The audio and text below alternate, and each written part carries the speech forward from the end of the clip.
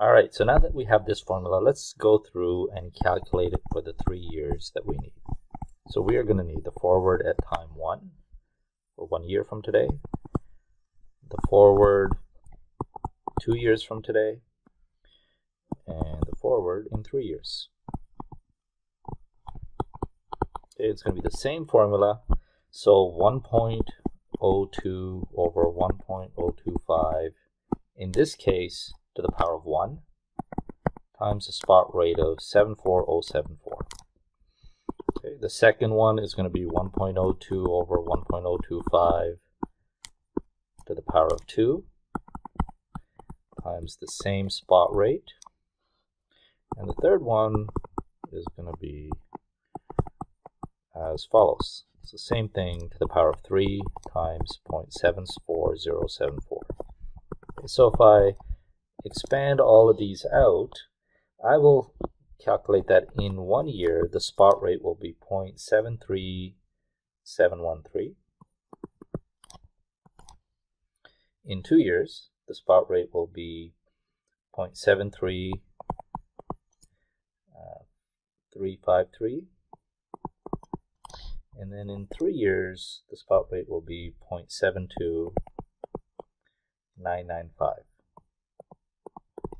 So now we have all of the forward rates during the life of the project. Okay, so the next thing we need to do is create a cash flow. Okay, so what we want in step 3 is to convert the foreign cash flows to home currency. Okay, so what are the foreign cash flows? So let's do it by year. So year 0, 1, 2, and 3. So in year 0, there's really 3 cash flows. You have an investment, and then you have the, I'll call it revenue or income from the machine, and then you have the salvage value, which you get at the very end. So the initial investment was 5 million euros. The revenue was given, and that's going to be a negative. So the revenue was given as 1250 in year 1. In year 2 was 1500. And in year 3 it was 2 million. And then the resale was in year 3. At the end of the life of the machine, you could sell it for 2500. Okay, so if I add all of these up, I will get the cash flows, and this will be in euros. So year 1 you have negative 5 million, or year 0, which is right now, and then year 1 you have 1250. Year 2 you have 1.5 million, and in year 3 you have 4.5 million. So those are the cash flows in euros. And how do we convert them to Canadian dollars? You multiply by exchange rates.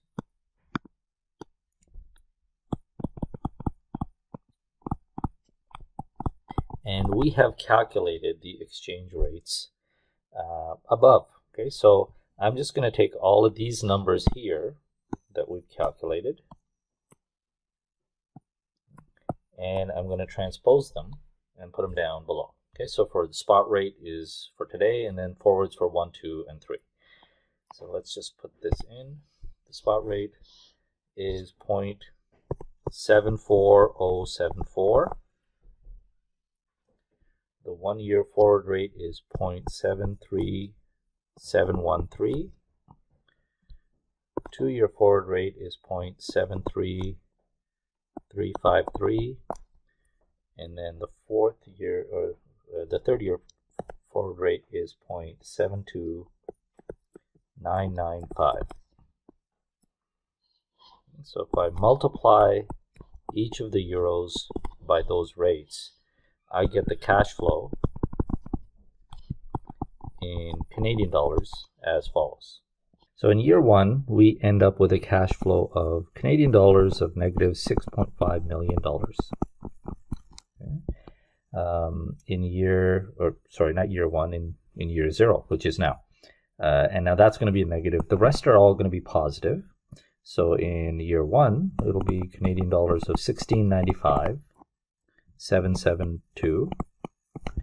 In year 2, it will be 2,044,902.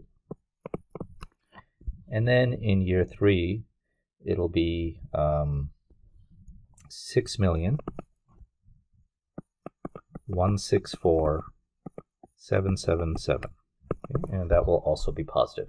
So now we have Canadian dollar cash flows that we can use to run a net present value calculation on.